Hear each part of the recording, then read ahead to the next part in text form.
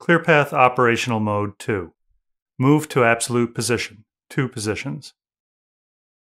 Move to absolute position, 2 position is the mode to use when you want to smoothly move back and forth between 2 positions that are referenced to a home position sensor or switch. To use this mode, open the ClearPath MSP software and configure ClearPath with your motion parameters: speed limit, acceleration rate, and RAS, which is Teknic's automatic jerk and jerk derivative limiting feature that creates very smooth transitions in the motion. Next, define your 2 endpoint positions. These are relative to the home sensor position. Currently, the first position is selected because input A is off, as you can see here. When ClearPath is enabled for the first time, it will automatically find the home sensor based on information you enter. To enter this information, click the Homing Setup button. The homing sequence is very flexible.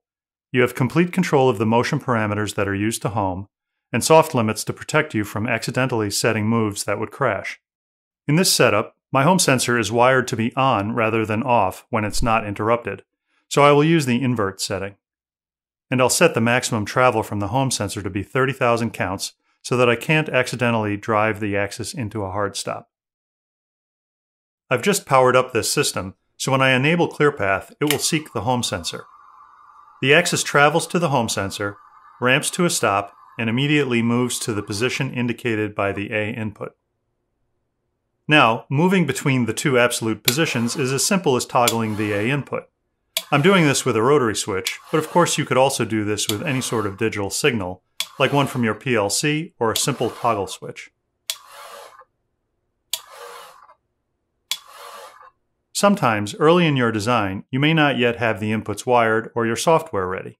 In these cases and others, it can be convenient to use the MSP software feature, available in all modes, to override the hardware inputs and control motion this way.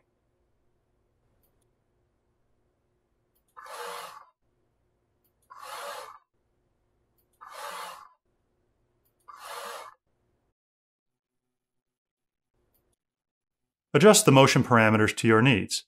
Let's say I want to make this move faster.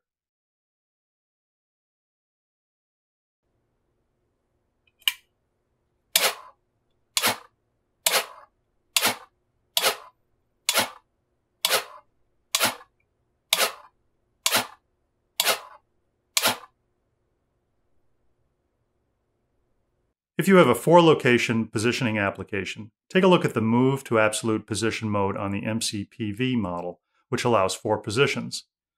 If you need more than 4 positions, but still a finite number, look at the Move Incremental Distance mode.